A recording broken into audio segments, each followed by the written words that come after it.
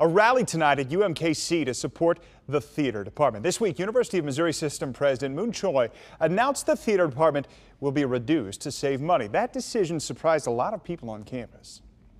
I am an excellent actor. We're theater professors. We're not community activists. There's those skills right up the street. Theater is sort of community activism in a way, but we do productions. We don't do stuff like The this. public must demand that the MFA program continues here. Another program just as unreasonably targeted for minimization as ours might just curl up and let itself be killed.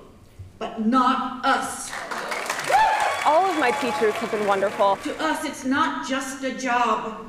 It's a 24/7 commitment to the future. And I've just learned so much. To our students and our city. I really genuinely love this theater department. We're working around the clock trying to save jobs of 4 colleagues and trying to save a program that we all believe in. It's just foolish. It is it's one of the strongest departments at UMKC.